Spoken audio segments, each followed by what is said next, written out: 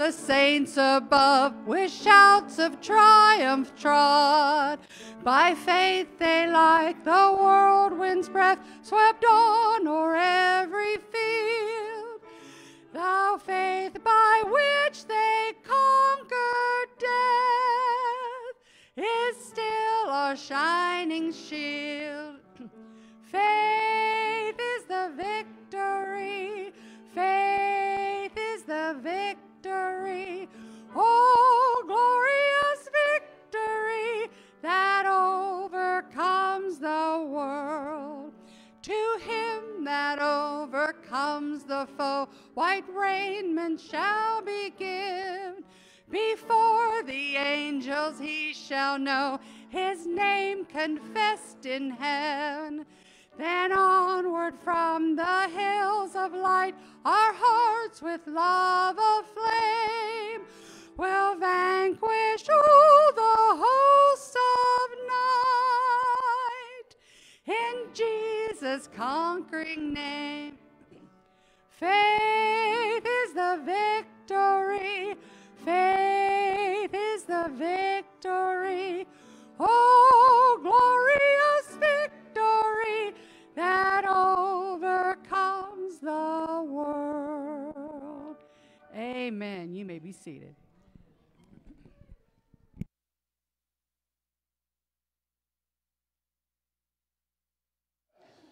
Y'all know as joyful noise, Richard. Y'all know as Baptists, if we get off schedule, if we deviate from the bulletin, we can't have church. Y'all know that, don't you? Oh, man, I was really looking forward to that Graves in the Garden, but we'll get it. Anybody check this out on Facebook? We've sang it the last 2 weeks, but we've been snowed in and iced out and everything else. Anybody listen to us online? Check that song out. Y'all like that one? That's a pretty good one. So we had a pretty congregational friendly version of it. I gave you kind of the the more in-your-face version, but we were going to sing a little more congregational friendly version, but we'll get it next week. And I appreciate our guys upstairs. We actually have our tech guy here who sold us equipment and who is helping us with our streaming. So he is in-house today. Y'all give him a round of applause. I appreciate his extra effort, knowing that he probably has 10,000 other things to do, but we're glad he's here helping us. And Ken, we thank you, and Ronnie, and Nancy. So here's what I've tried to make a practice of doing. Every time something don't go as planned with our audio, our video, I try to compliment them and encourage them, because nobody does that unless something goes wrong. And then normally it's like, my mic's dead. I need some speaker. Turn it up, turn it down. So we thank them because that's a sacrifice. They're not down here with us. Ken's not able to sit with his wife. Mike's up there too. You so short I couldn't see you through the window. I love you, Mike.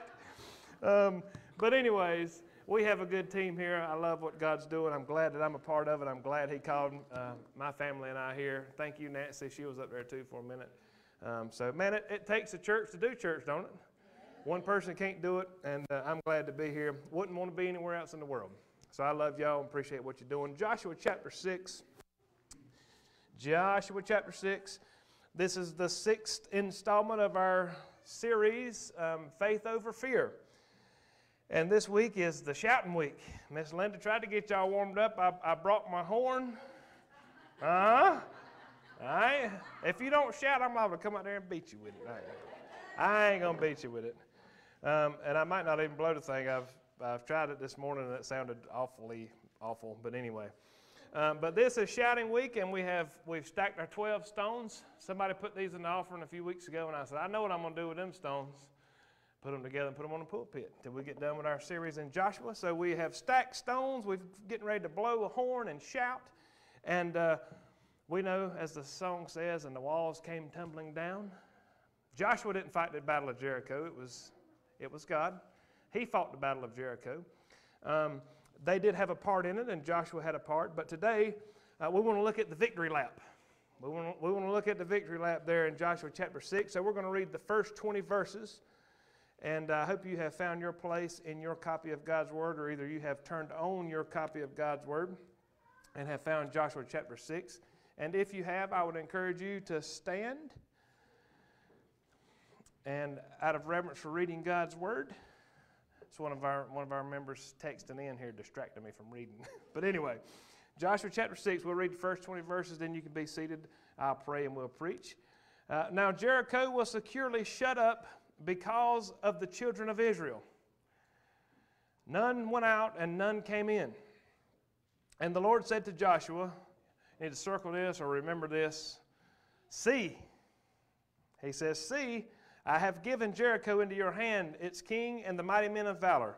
You shall march around the city, all you men of war, you shall go all around the city once. This you shall do 6 days. And the 7 priests shall bear 7 trumpets of ram's horns before the ark.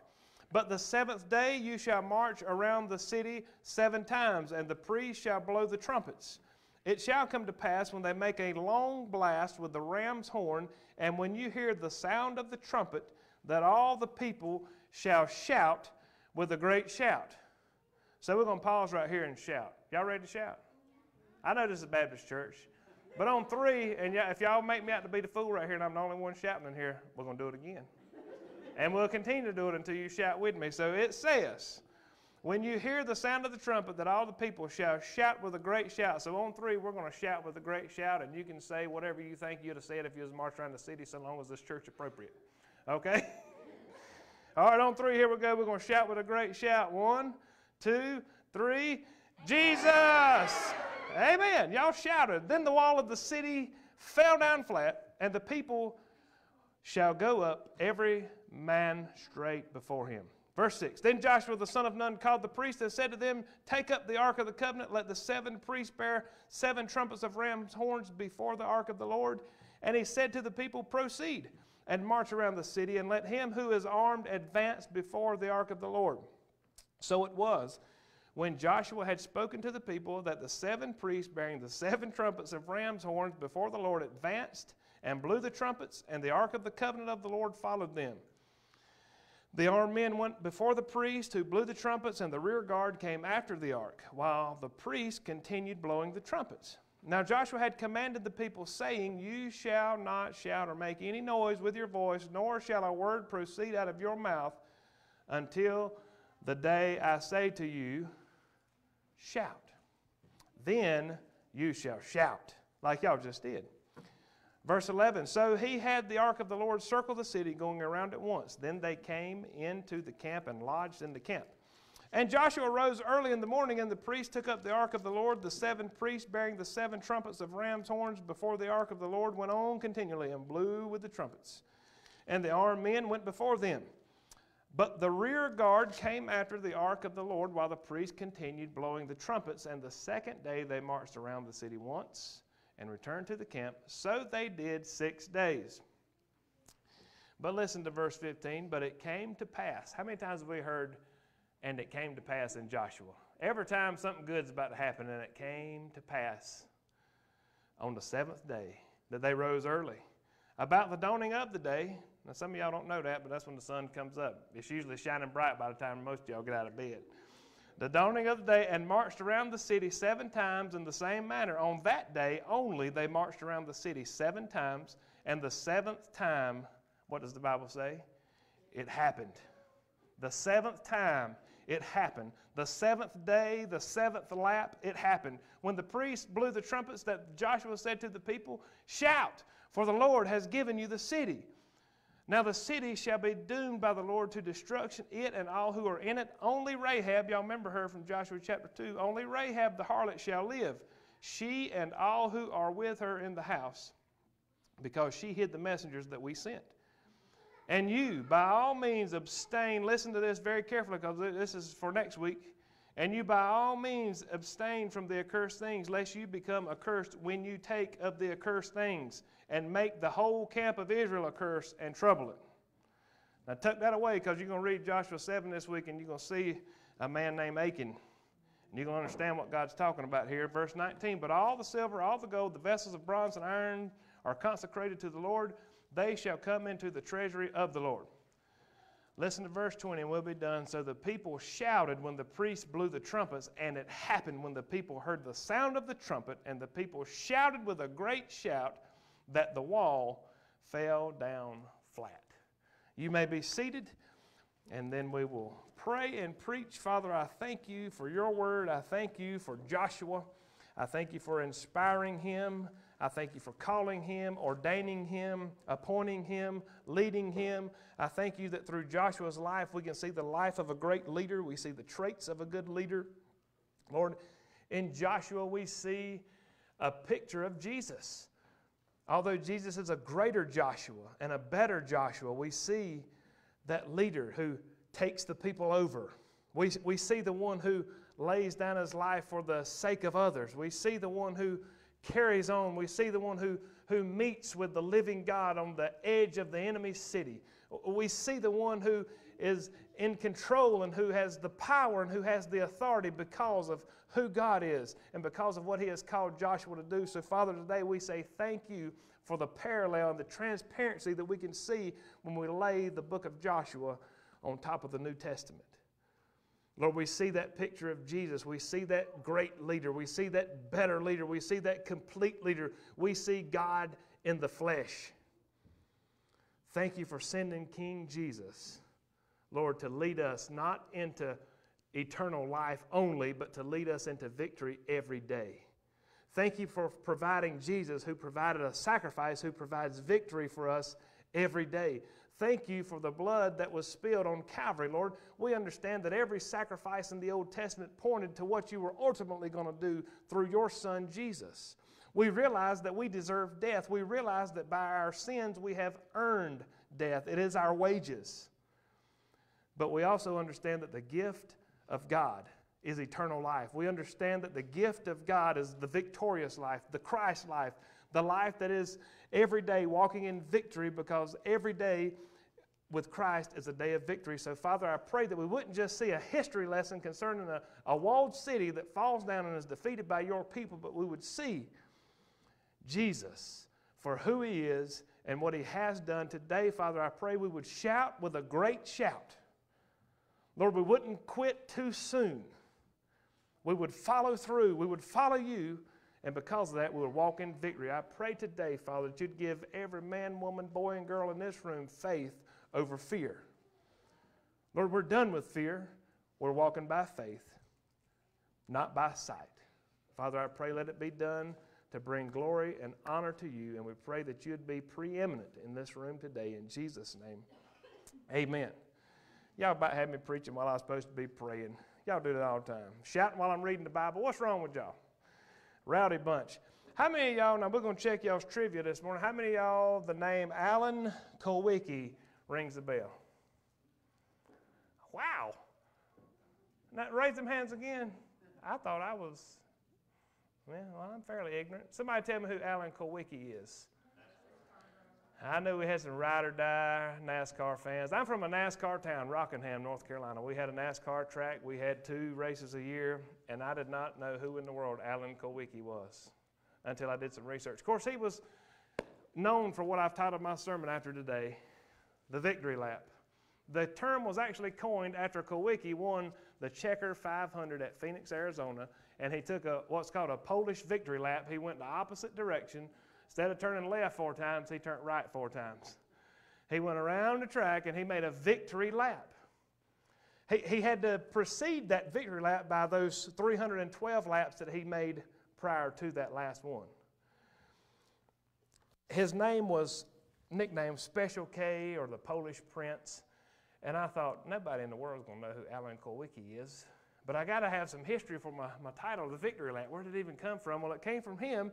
And so, you know, you think about the victory lap and you think about his endurance, you think about his perseverance through the 312 laps leading up to that one is what made that one lap the victory lap.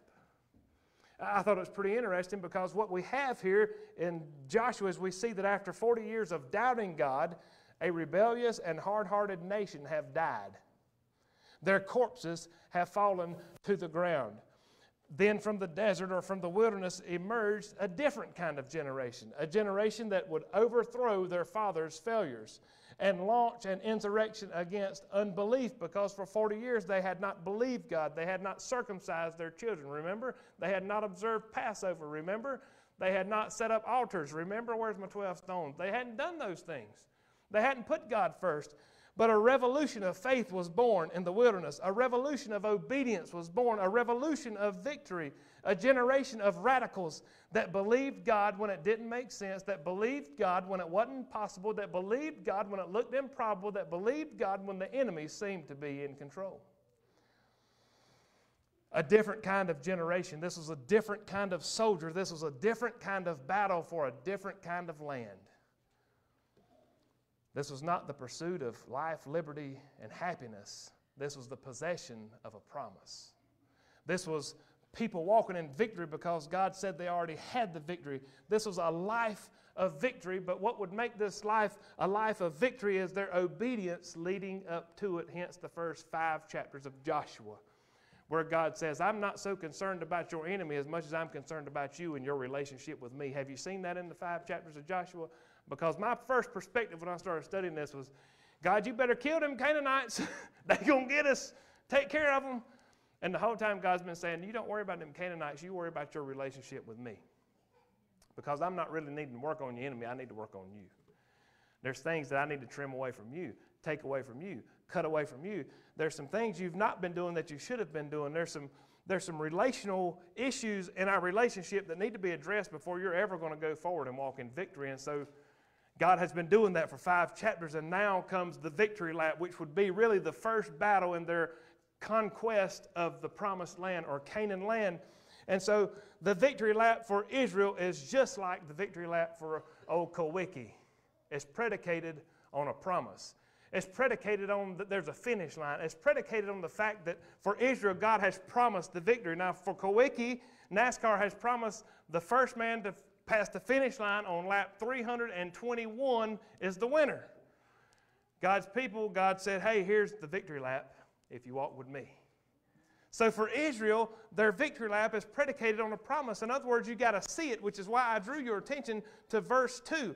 He says, and the Lord said to Joshua, see, exclamatory, see. See, I have given Jericho into your hand, its king and the mighty men of valor. And the issue with this seeing that God has given, and he did say that, didn't he? All right, y'all going to have to help me. We missed our first song.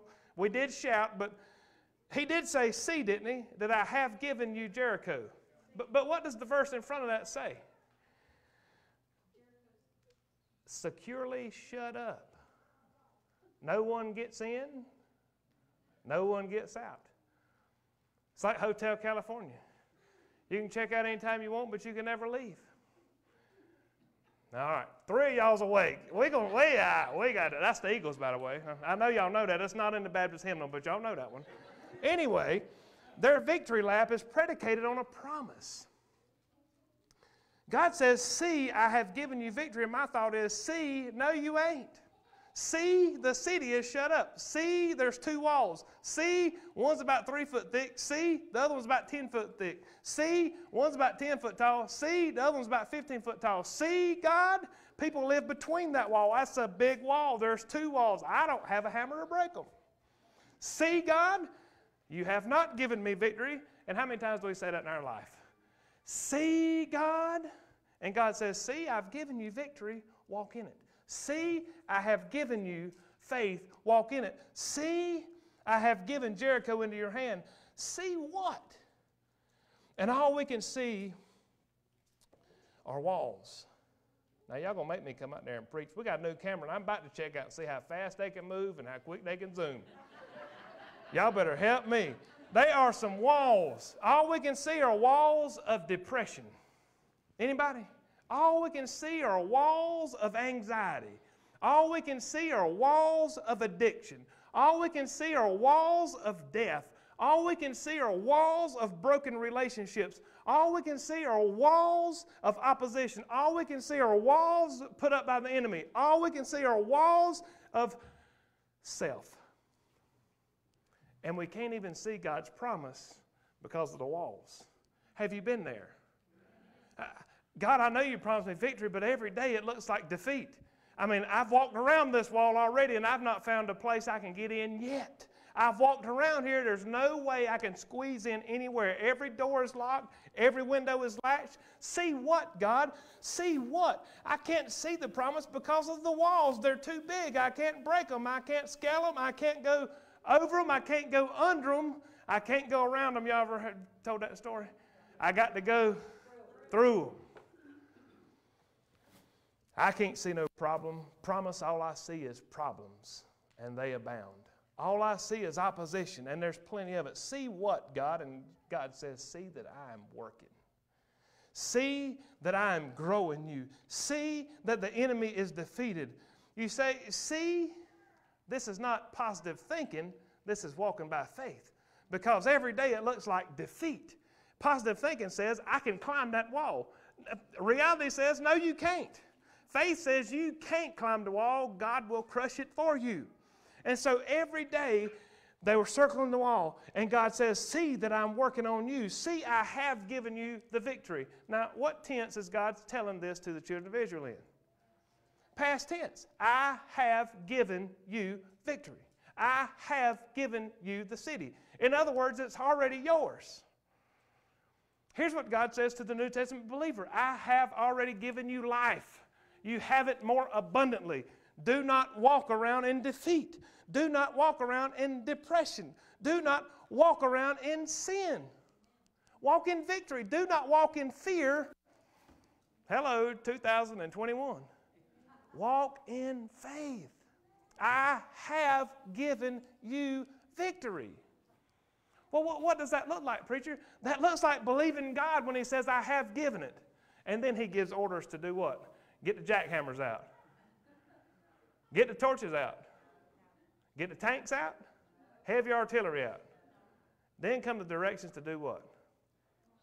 Walk.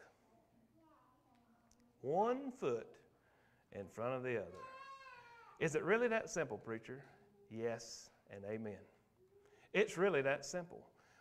I don't feel like I can go another. Yes, you can. I don't feel like I can take another. Yes, you can. How can I? Because God's already given you victory. I can't take another death. Yes, you can. I can't take another disease. Yes, you can. I can't take another piece of poverty in my life. Yes, you can. I can't take another breakdown. Yes, you can. I can't take another family member disgruntled with me. Yes, you can. I can't take another business deal going sour. Yes, you can. Because I'm not working on them. I'm working on you. And what I'm trying to do is show you that I love you and I'm in a relationship with you and I will protect you. I've already given you the victory. Now walk, go.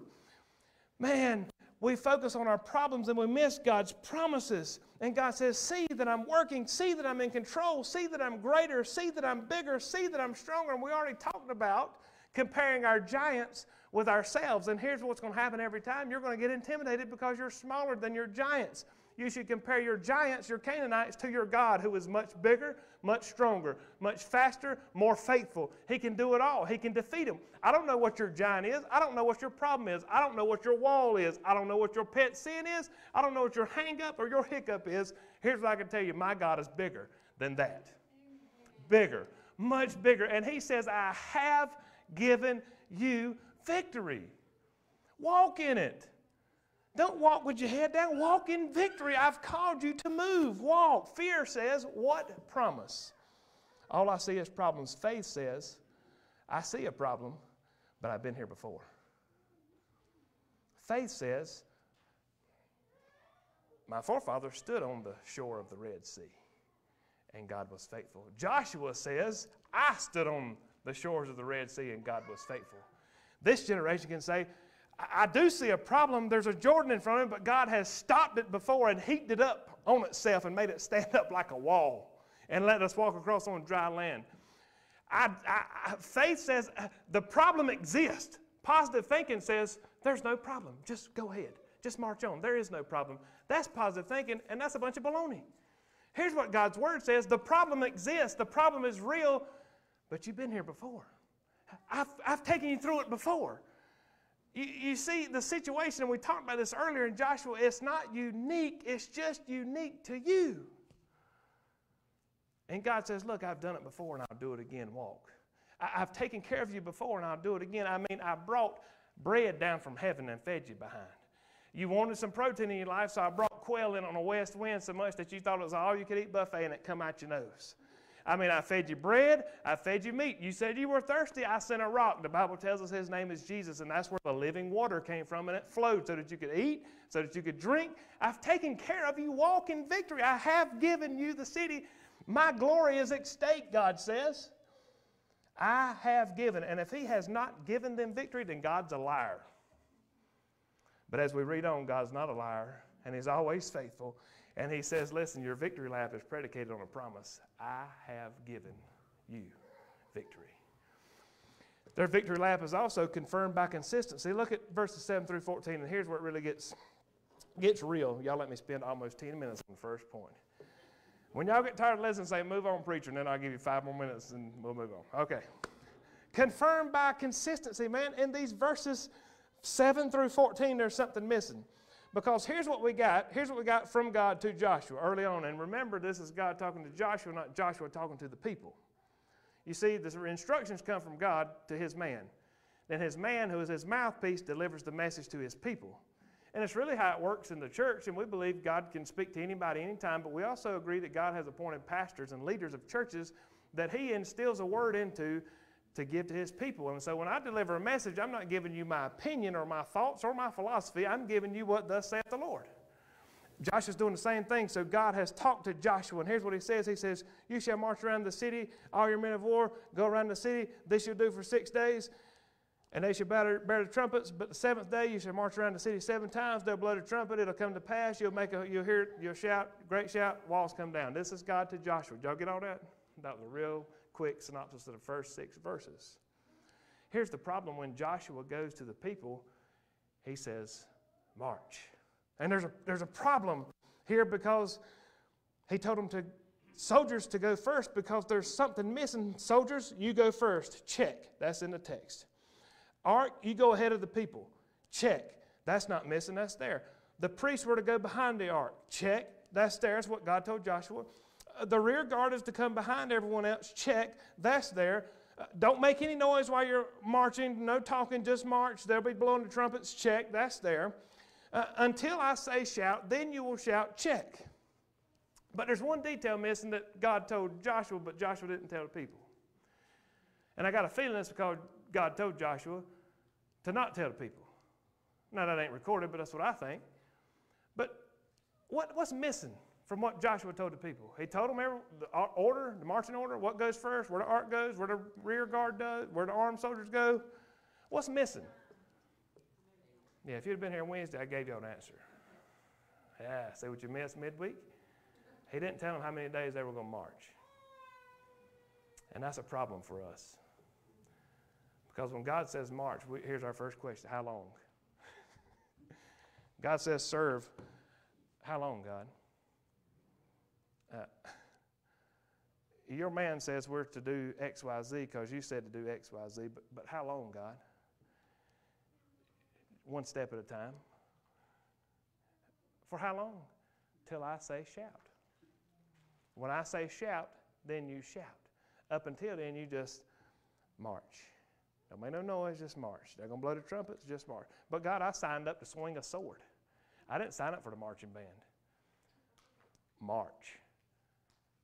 Day 1, this is pretty cool, man. We march around the city. We're about to take this thing. We got this. We got this. Can you hear them? Oh, we got this covered. Lap around the city. They go back to camp, hang out by the fire, eat, chill. Day 2, Joshua says, all right, y'all get up. Let's go. Same order. Blow the trumpets. March. They march again, and they thought, man, this is weird. I thought we'd be throwing Molotov cocktails a day. I thought we'd do something. I mean, and there's not a brick falling off the wall yet, not a door unlocked yet, no progress it seems. Day 3, after they sleep again, they get up day 3, and they say, Joshua, what's the plan today? And he says the same thing it was yesterday, get up and march. What we're going to do today, we're going to do the same thing we did yesterday. We're going to march, we're going to walk, we're going to go ahead. But Joshua, we ain't made no progress. Well, God said march, let's march. Day 4, Do y'all think Joshua's been out in the sun too long? Did he hear God right? Did he eat a burrito before he slept last night? Because I don't think God said march again. I think God said storm the city. Let's tear it up. Let's take this thing. For God's glory, let's go kick some behind. You know what I'm saying? And day 5, march around again. Same thing. And here's where we get on day 6. And Joshua missed God. We've missed God. We've been consistent, but I mean, not a single block has fallen.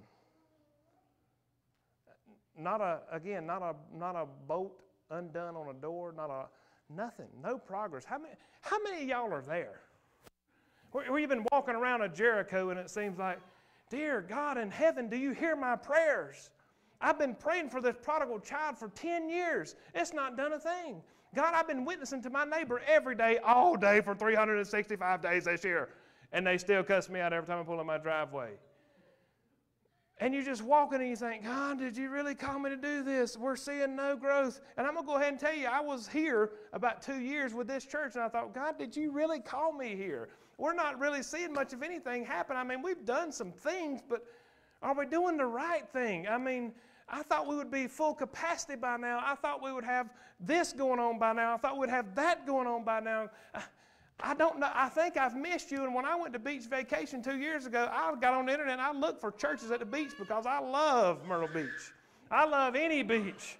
And I'm not a cold weather dude. And I thought, maybe I missed God. And he said Myrtle Beach, not Hendersonville. But I'm telling you, the more I pleaded my case before God and said, God, I think I've missed you. Here's what he spoke to my heart and my mind. Keep walking. I had an old preacher, I'll call his name. He might be watching, Ray Talley. He was interim here. And I told my problem to Ray Talley, and here's what Ray told me in old man terminology because he's 86. Keep plodding. So what's plodding, Ray? Keep plowing. Keep working. Keep walking. Keep faithful. Keep moving. Keep going. Don't give up. Keep going. And I wasn't talking about leaving ministry. I was talking about leaving assignments because I thought maybe I've missed it. Maybe God says something else. Do you think that they thought that when they walked around the city 6 days and they said, we followed this man, God has used him in a mighty way. We've seen him do all kind of things, but he has lost his ever-loving mind. Walls don't fall by walking, Joshua, unless God says so. And what we want to do is we want to stop on 6, but our victory lap is predicated not just on a promise, but it's also confirmed by our consistency because fear says stop. Just quit. Go somewhere else. Start over. Move away. Give up. Jericho's too big. The task is too big. You're not qualified. You're not equipped. And God the whole time is saying, exactly. You're not big enough. You're not equipped. You're not strong enough. You're not qualified, but I am. Do what I say do and walk. And walk. So faith is confirmed by consistency.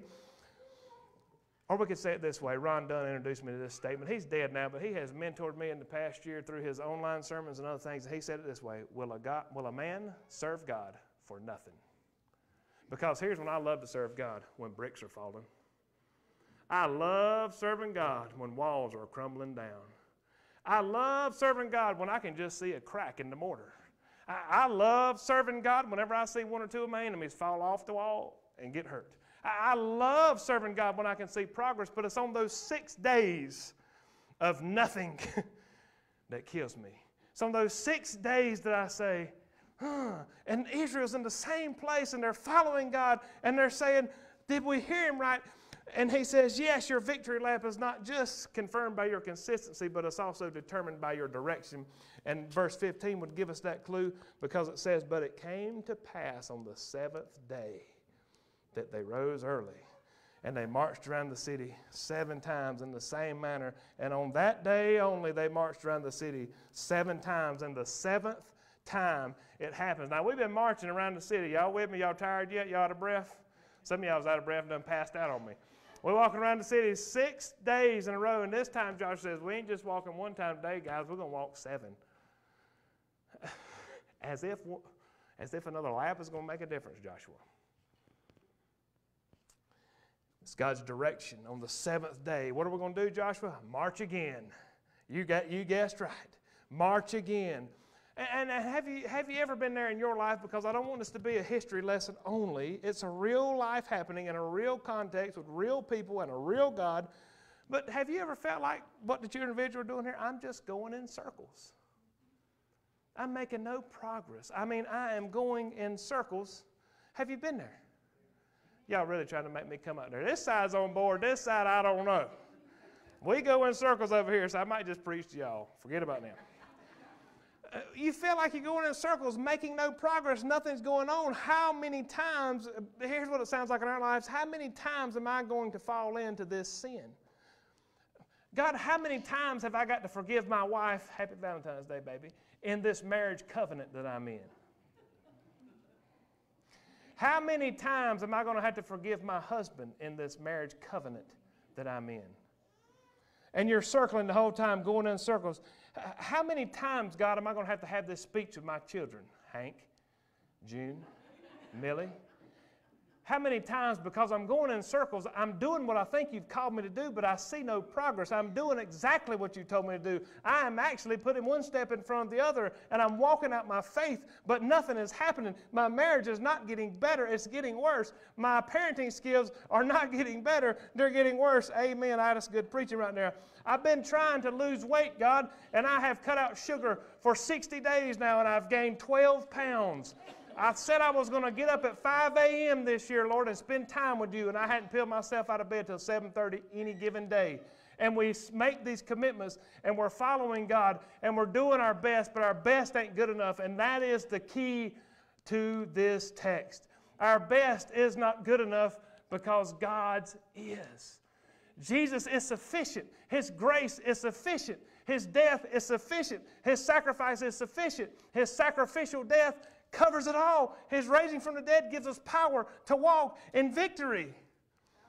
And we serve the God of direction, because you say, I'm not making progress. I'm just going in circles. There's no victory in my life. There's no freedom. I'm just going in circles. Yes, you are. There's some encouragement. Yes, you are going in circles. Here is the key indicator that you're on target. You are going in circles, but opposed to popular opinion, it's not random. This is by design. You didn't just happen to wake up in the family that you're in. You didn't just happen to have those children under you. You didn't just happen to land that job that you've got. You just didn't happen to fall into that marriage that you have, in the community that you're in, and be a part of the church that you are. None of that is happenstance, coincidence, or just sheer luck.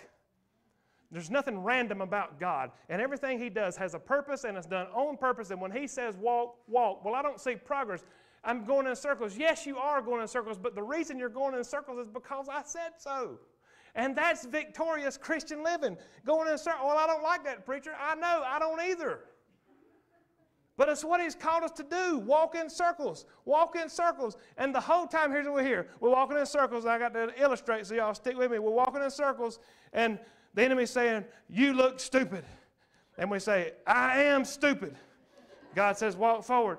This is pointless, preacher. Why are you walking in circles? God said walk in circles. But preacher, we are not to do it that way. We need to do it this way. Here's what I think. No, here's what I think. And then God speaks and says, no, here's what I say. March. Go in another circle. Another lap. Another lap. When the enemy says, what are they doing down there? God says, walk another lap. And the enemy says, look, them people, they have been in the wilderness too long. I don't know what they had cooking over that fire last night, but it's got to them. They've gone plumb dumb crazy. God says, walk another lap. Walk another lap. Walk another lap. Walk another lap. Walk another lap.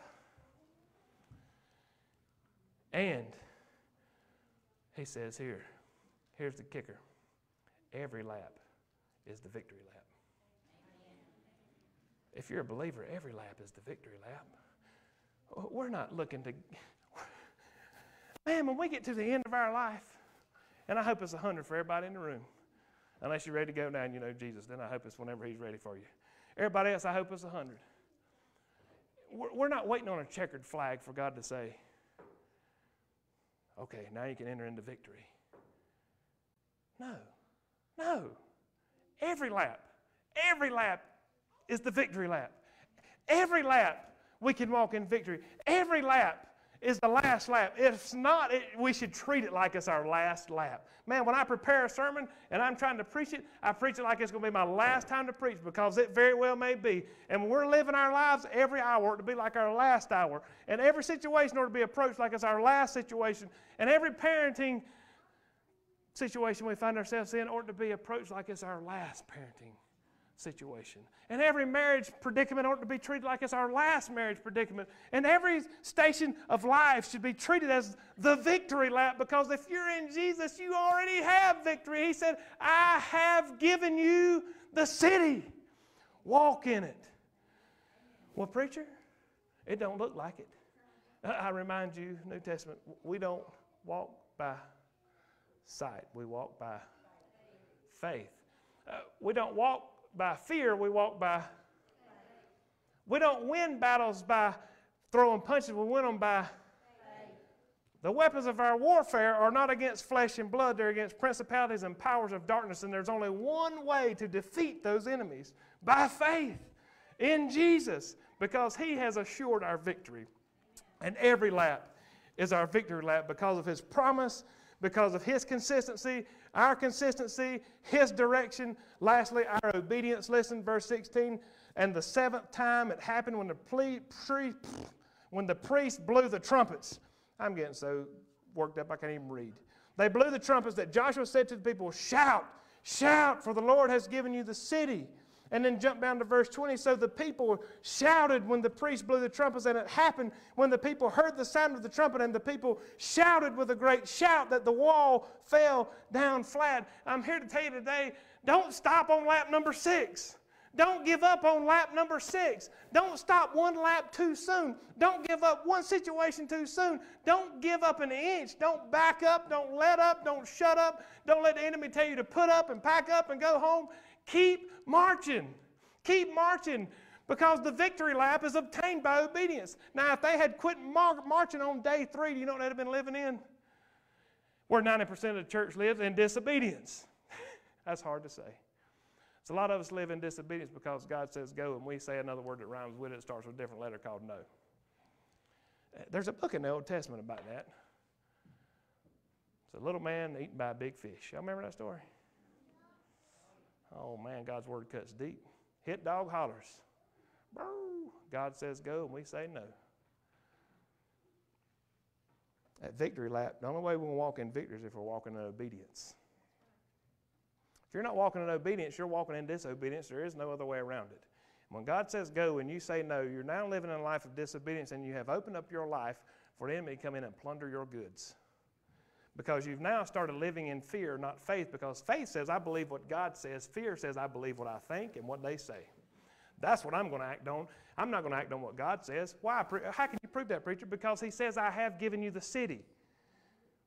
If they believed everything the enemy shouted to them, they wouldn't have had the city. Do you know how they got the city?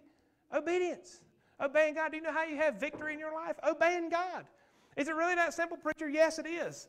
I'll go a step further, and here's a hard pill to swallow, and we've got to land this plane, but you believe no more of God's word than you obey. Well, I thought this was supposed to be a chandelier swinging, hanky waving sermon. Well, it is, but a life of faith is a life of obedience. You see, it wasn't their shout that made the walls fall. We can shout till we blue in the face and pass out and kick around on the floor. Ain't nothing going to happen, Captain. The reason the walls fell is because they were obedient to do what God says do. And they marched when it looked stupid. They followed God when it looked pointless. They did what God said whenever it was certainly opposing their own ideas and the word of the enemy, but they followed God by faith. And when God said shout, their shout didn't break the wall, their enemy didn't break the wall, and they themselves did not break the wall. God broke the wall. The wall fell flat. It wasn't an earthquake that broke it. It was God that broke it. He broke the wall. It was obtained by obedience. So how do we have that? How do we have victory in our life? Because fear says quit. Faith says shout. Fear says give up. Faith says go on. Fear says this is ridiculous. Faith says I am victorious. And I'll go ahead and tell you, to be victorious most of the time, you got to look ridiculous. Y'all do know what they say about us, don't you? The Bible is antiquated and outdated. As a matter of fact, they should just go ahead and take the first half, which we've been preaching from quite a bit here lately, the Old Testament, and just go ahead and can that, because that was about a different people and a different time. All we need to do is, have positive thinking and good living. Here's the problem. Neither one of those are possible apart from God. Here we see a real-life story about a real-life army that really marched around a city that God really defeated for them, and the walls came down.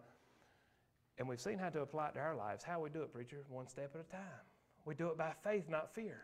We follow God in what He says. Fear doubts and disobeys. Faith believes and obeys. And I remind you, if God has called you to march, every lap is the victory lap.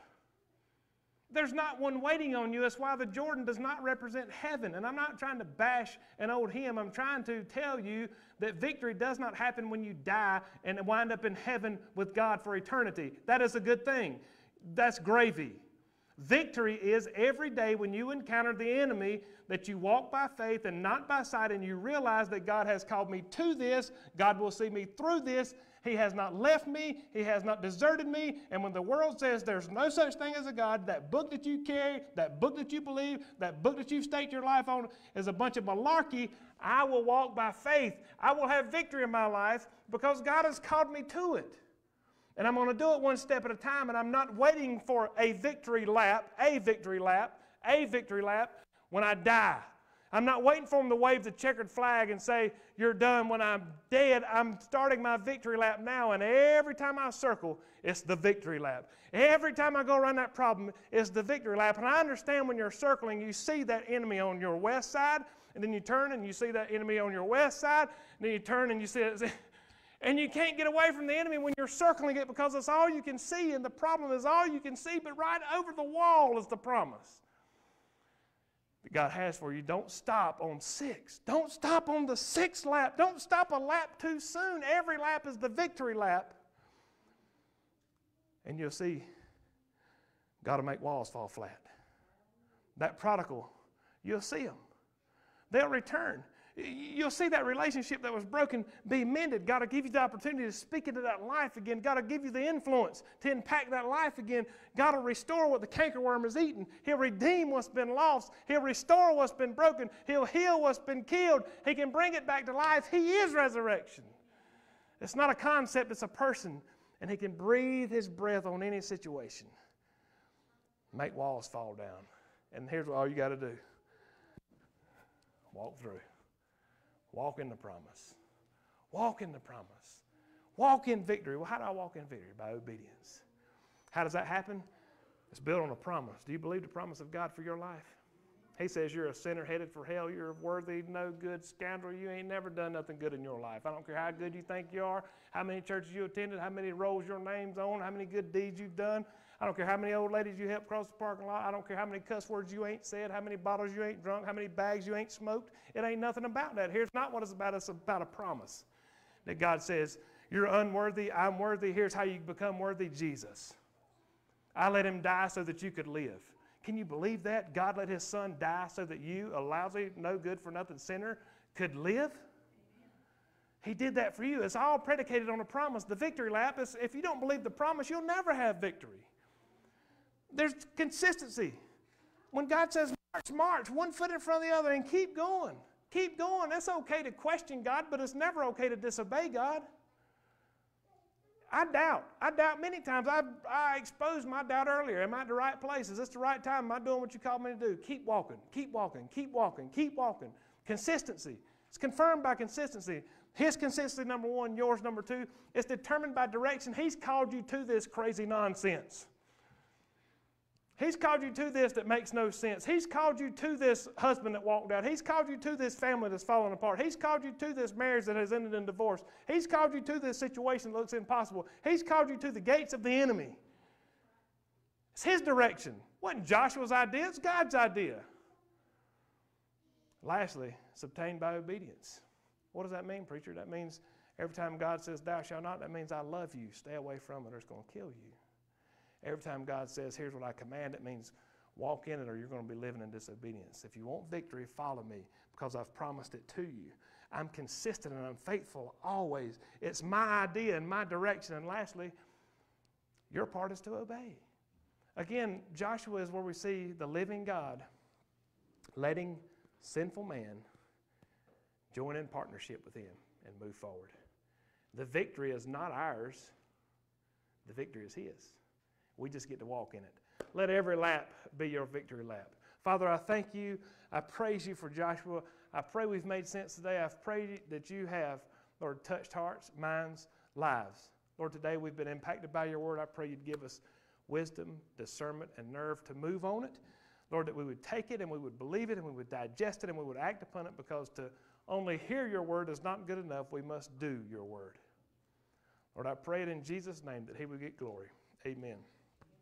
If you'd stand to your feet, I think we have a song keyed up. If you'd stand to your feet, bow your heads, close your eyes.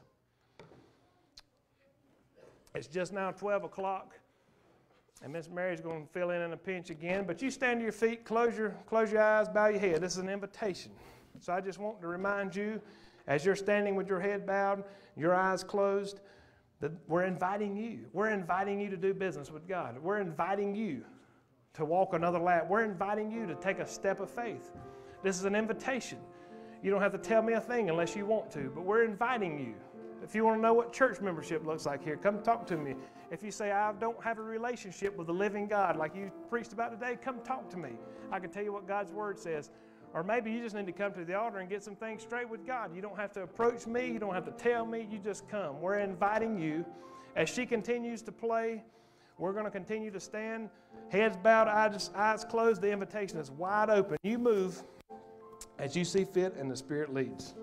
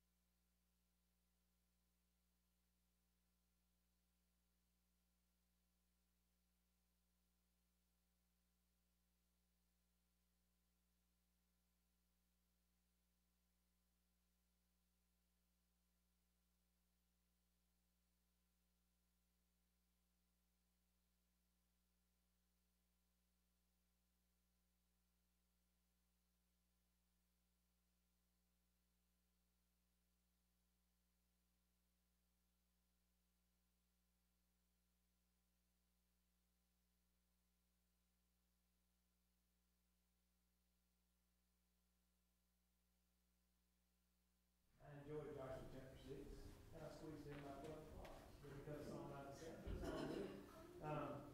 But we have enjoyed our trek through Joshua.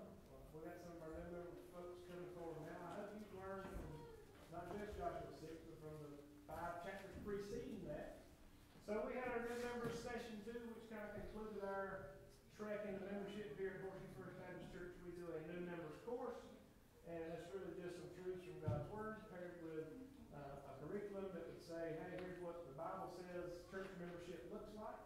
And these folks have been committed enough to come at 10 a.m. They go to work down to Sunday school, and they have sat in on our course and said, hey, I believe God has drawn us to this particular body of believers. We understand that by salvation we become members of the body of Christ, but we want to be connected to a local body by the name of Horseshoe First Baptist Church. They've been presented as candidates for membership. Today we would like to solidify that for Tyson and Janet Hall, who would be coming by a transfer of letter. Dan and Debbie Ducote, transfer of letter. Mr. Bob and Miss Mary Jones. I had that backwards, didn't I? Transfer of letter. And then Brother Hugo and Miss Victoria on statement of faith. And so today is the day when we say yay or nay. So we're going to make them walk the plank. But I'm kidding. So if you're excited to have them and you agree to welcome them into fellowship officially here at Horseshoe First Baptist Church, let's give them a hearty amen. Amen. All right. If there's any opposed, you shout with a great shout. There is none.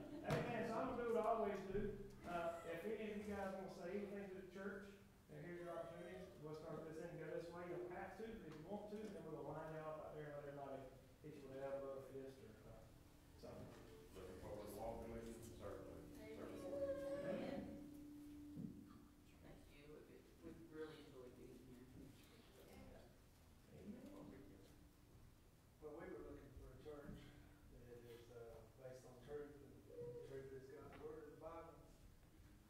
all about Jesus, and that's what we were looking forward to, because really, it all boils down to it's all about Jesus, our eternal salvation. So this was a good fit for us. Amen. Hallelujah. I just want to say it's nice to be back. Amen. Miss Victoria? It's funny how we were brought here, but I just believe it's for a reason, and we walked in here and we just felt like this is where we should be. I'd like to thank Clint for, Mr. Clint for inviting us to his house the other day, and seeing that we like to be part of people that think like us, or that believe like us. Thank you for inviting us.